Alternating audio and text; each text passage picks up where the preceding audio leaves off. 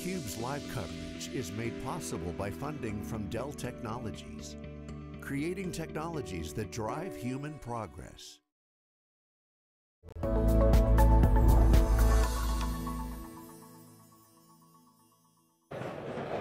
Welcome back to the Fira in Barcelona. This is Dave Vellante with David Nicholson. Lisa Martin is also here. This is day 2 of our coverage of MWC 23 on theCUBE. We're super excited. We're in between Hall 4 and 5. Stop by if you're here. Dennis Hoffman is here. He's the Senior Vice President and General Manager of the Telecom Systems Business at Dell Technologies. And he's joined by Yousef Khalidi, who's the Corporate Vice President for Azure for Operators from Microsoft. Gents, welcome. Thanks, Dave. Thank you. So we saw Satya in the keynote, he wired in. We saw TK came in. No AWS, I don't know, they're maybe not part of the show, but maybe next year they'll figure out. Indeed. A lot of stuff happening in the telecom, but the Azure Operator Distributed Service is the big news you guys got here. What's that all about? Well, first of all, we changed the name. Oh, you did? Oh yeah, we have a real name now. It's called the Azure Operator Nexus. Oh, I like Nexus better than you. Much better. Yeah. The engineers named it first time. I wish, long story. But thank you for our marketing team. But seriously, we not only we renamed the platform, we expanded the platform. Yeah. So it now covers the whole spectrum from the far edge to the public cloud as well, including the near edge as well. So essentially it's a hybrid platform that can also run network functions. So all these operators around you, they now have a platform which combines cloud technologies with the choice where they want to run, optimized for the network. Okay, and so, we've talked about the disaggregation of the network and how you're bringing kind of engineered systems to the table. We talked about, we've seen this movie before, but Dennis, there are differences, right? I mean, you didn't really have engineered systems in the 90s. You didn't have those integration points. You really didn't have the public cloud. You didn't have AI. Right. So you have all those new powers that you can tap. So give us the update from your perspective, having now spent a day and a half here. What's the vibe, what's the buzz, and what's your take on everything? Yeah, I think to build on what Yousef said, there's a lot going on with people still trying to figure out exactly how to architect the telecom network of the future. They know it's got to have a lot to do with cloud. It does have some pretty significant differences. One of those being, there's definitely got to be a hybrid component because there are pieces of the telecom network that even when modernized will not end up centralized, right? They're going to be highly distributed. I would say though, we took away 2 things yesterday from all the meetings. One, people are done, I think the network operators are done questioning technology readiness. They're now beginning to wrestle with operationalization of it all. Right, so it's like, okay, it's here. I can in fact build a modern network in a very cloud native way, but I've got to figure out how to do that all. And another big part of it is the ecosystem and certainly the partnership, long-standing between Dell and Microsoft, which we're extending into this space, is part of that, making it easier on people to actually acquire, deploy, and importantly support these new technologies. So a lot of the traditional carriers, like you said, they're sort of beyond the technology readiness. Jose Maria Alvarez in the keynote said there are 3 pillars to the future telecom network. He said low latency, programmable networks, and then cloud and edge, kind of threw that in. You agree with that? No, in principle, yes. I mean, we've been for years talking about the cloud and edge. Yeah. Satya for years had the same graphic, we still have it. Today we have expanded the graphic a bit to include the network as well. Because you can't have a cloud without connectivity as well. But this is very, very, very, very much true. And so the question then, Dennis, is okay, you've got disruptors. We had Dish on yesterday. Oh, did you? Good. Yeah, and they're talking about what they're doing with ORAN and all the applications, really taking a kind of what I see as a developer-friendly environment. You got the carriers talking about how they're going to charge developers for APIs. I think they've published 8 APIs, which is nowhere near enough. So you've got that sort of inertia, and yet you have the disruptors that are going to potentially be a catalyst to cross the chasm, if you will. So put on your strategy hat. Yeah. How do you see that playing out? Well, they're trying to tap into 3 things, the disruptors. I think the thesis is, if I get to a truly cloud-native communications network first, I ought to have greater agility so that I can launch more services and create more revenue streams. I ought to be lower cost in terms of both acquisition cost and operating cost, right? And I ought to be able to create scale between my IT organization, everything I know how to do there, and my telecom network. classic, right? Better, faster, cheaper. If I embrace cloud early on. And people like Dish, they have a clean sheet of paper with which to do that. So innovation and rate of innovation is huge for them. So what would you do? You put your Clay Christensen hat on now. What if you were at a traditional telco? Right? Who's like complaining You're about? You're going to get me in trouble. Come on. No, help them out. Help them out. So if they're complaining about capex, they're highly regulated, right? They want net neutrality, but they want to be able to sort of dial up the cost of those using the network. So what would you do? Would you try to disrupt yourself? Would you create a skunkworks? Would you kind of spin off a disruptor? That's a real dilemma for those guys. Well, for mobile network operators, the beauty of 5G is it's the first cloud-native cellular standard. So I don't know if anybody's thrown these terms around, but 5G SA, standalone, right? Yeah. So a lot of them it's not a skunkworks, they're just literally saying, I've got to have a 5G network, and some of them are deciding, I'm going to stand it up all by itself. Now, that's duplicative expense in a lot of ways, but it creates isolation from the two networks. Others are saying, no, it's got to be NSA, I've got to be able to combine 4G and 5G, and then you're into the brownfield thing. That's the hybrid. It is, not hybrid as in cloud, but hybrid as in, it's a converged network.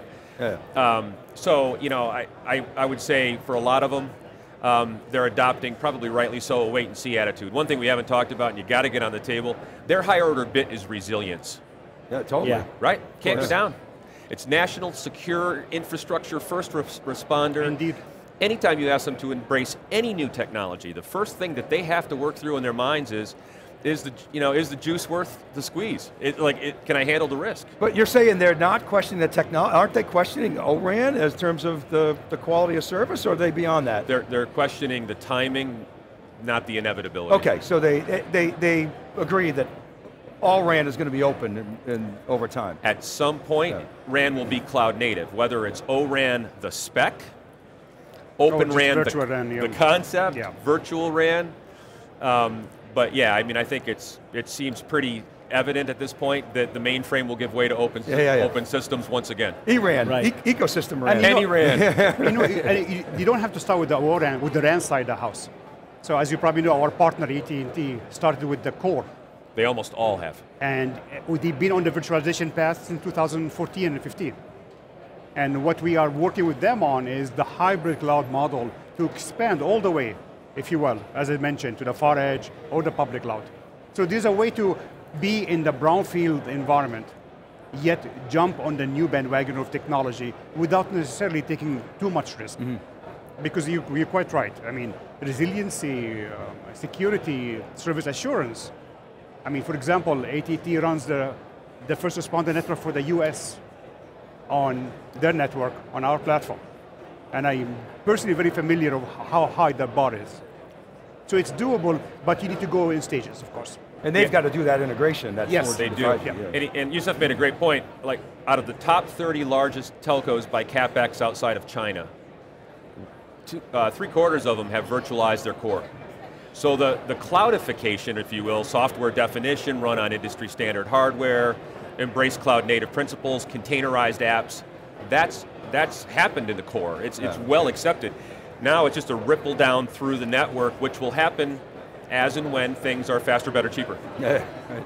So as implemented, what does this look like? Is it essentially what we used to loosely refer to as Azure stacked software running with Dell optimized telecom infrastructure together, sometimes in a BBU, out in a hybrid cloud model, communicating back to Azure locations in some cases? Is that what we're looking at? Approximately. So you start with the near edge, okay? So the near edge lives in the operators' data centers, edges, whatever the case may be, built out of off-the-shelf hardware. Dell is a great partner there, but in principle it could be different mix and match. So once you have that true near edge, then you can think of, okay, how can I make sure this environment is as uniform, same APIs, same everything, regardless where the physical location is. And this is key.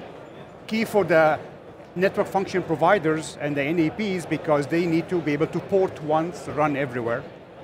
And it's key for the operator to reduce their costs. You want to teach your workforce, your operations folks, if you will, how to manage this system one time, through automation and so forth. So NetNet is actually an expansion of the Azure capabilities that people are familiar with in the public cloud, projected into different locations. And we have technology called Arc, which basically models everything. So if you have trained your IT side, you are halfway there, how to manage your new network. Even though, of course, the network is carrier graded as different gear. So, yes, what you said is, a lot of it is true, but the actual components, whatever they might be running, are carrier grade. Highly optimized Linux images, and our solution is not a DIY solution, okay? I know you cater to a wide spectrum here, but for us, we don't believe in that the TCO, the proper TCO, can be achieved by just putting stuff by yourself. We just published a report with Analysis Mason that showed that our approach will save 36% of the cost compared to a DIY solution. What percent? 36%. Of the cost. Compared to DIY, which is already cheaper than classical models. And there's a long history of fairly failed DIY, right? That preceded this as in the early days of public cloud, the network operators wrestled with, do I have to become one to survive? Yeah, right. So they all ended up having cloud projects, and by and large, they've all dematerialized in favor of this. And it's hard for them to really invest at scale.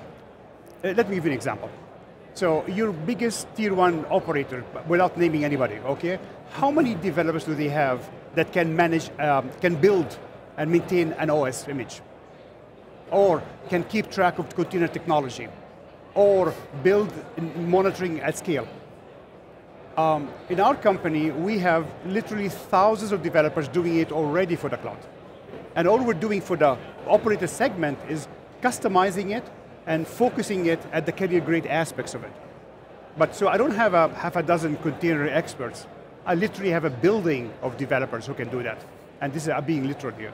So it's a scale thing. Once you have a product that you can give to multiple people, everybody benefits. Yeah, and the carriers are largely, they're equipment engineers in a large they have a tough job. I have also respect to what you do. Totally. And a lot of the work happens, kind of underground. And they are network operators. And that's touch. their business. This is very true. Right, absolutely. And they're good at it. They're really good at it. That's why, you think about it, we love to, poke fun at the big carriers, but think about what happened during the pandemic when they had to shift everything to remote work, and landline traffic went through the roof. You didn't even notice. I mean, that's very an example. That's very true. However, in the future, where there's innovation and it's going to be driven by developers, right? That's where the open ecosystem comes in. Indeed. And that's the hard transition for a lot of these folks, because the developers are going to win that with new workloads, new applications that we can't even think of. Right? And a lot of it is because if you look at this, the fundamental strategy hat back on, fundamental dynamics of the industry, forced investment, flat revenues. Yeah, right. Very true. Right, every few years a new G comes out, and man, I got to retool this massive thing, and where I can't do towers, I'm dropping fiber, or vice versa. And meanwhile, most diversification efforts into media have failed. They've had to unwind them and resell them. There's a lot of debt in the industry. Yeah. And so they're looking for that next big adjacent revenue stream, and increasingly deciding if I don't modernize my network, I can't get it. Can do it. Right, and again, what I heard from some of the carriers in the keynote was, we're going to charge for API access because we have data in the network. Okay, but I feel like there's a lot more innovation beyond that that's going to come from the disruptors. Yes. That's going to blow that away, right? And then that may not be the right model. We'll see. What would Microsoft do? They would say, here's a platform, go develop. No, I tell you, we are actually working with Kamara and GSMA on the whole API layer.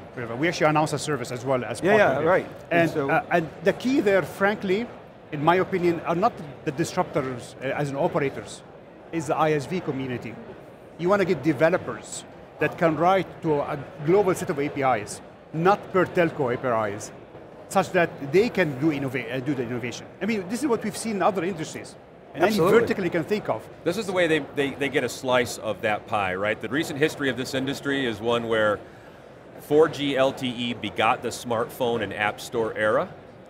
A bevy of consumer services, and almost every single profit stream went somewhere other than the operator. Right? So they're looking at this saying, okay, 5G is the enterprise G. And there's going to be a bevy of applications that are business service related based on 5G capability.